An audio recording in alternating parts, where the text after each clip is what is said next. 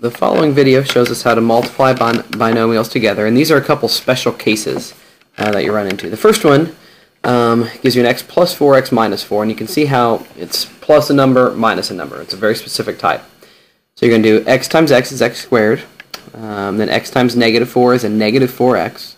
Now we multiply the 4 times both things in the second parenthesis, so it's 4 times x is 4x, and then 4 times negative 4 is a negative 16.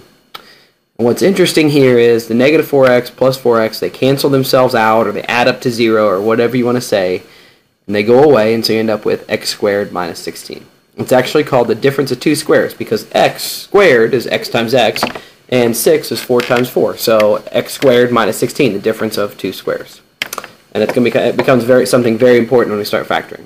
The other is when you got something squared, x plus 3 squared. It is not, never will be x squared plus 9. Very, very common mistake. Don't do it.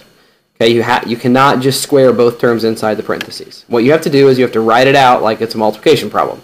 Anytime you square a number, it's like multiplying that number by itself. So we do x plus 3 times x plus 3. So we do x times x is x squared, and then we're going to do x times 3 is 3x, and then 3x plus, or 3 times x is 3x, and then 3 times 3 is 9.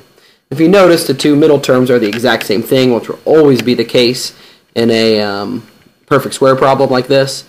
You add them together and you end up with x squared plus 6x plus 9. And so what you notice is the first term is the first number squared, the first variable squared.